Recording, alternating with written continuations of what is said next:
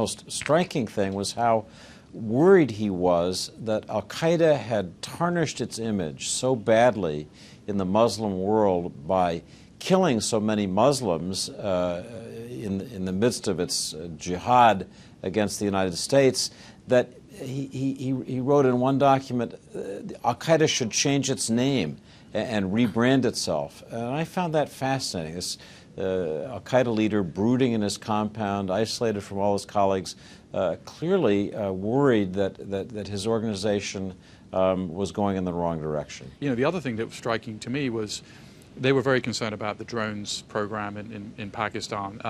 They knew very... The unmanned yes. missiles that the U.S. sends over into Pakistan right. has done quite a bit of damage. Right. I mean, in 2010, when bin Laden wrote this memo, there were 118 of these strikes, many of which had killed his senior lieutenants. So he was very concerned. He was instructing his followers to move to Afghanistan, away from the drone strikes, into remote regions that he's familiar with in Afghanistan. So, and he was concerned about his son, who was also in this area, and telling him that he should, you know, hide in tunnels to avoid drone strikes. So the picture that emerges is of an organization on life support that had very big goals, you know, kill Obama, but very little means to do it.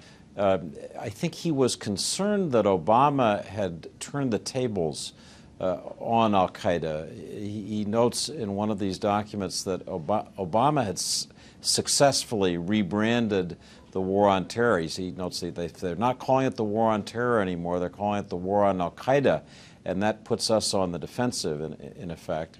So I think he was focused on Obama. A couple of months, we're going to have the one-year anniversary of the killing of Osama bin Laden. There was a lot of tension at that time that Al-Qaeda would you know, launch some kind of, you know, retaliatory attack.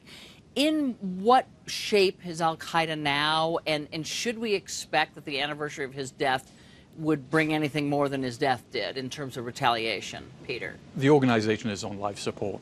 That's what these documents show, and that was well understood by the leaders of Al-Qaeda itself.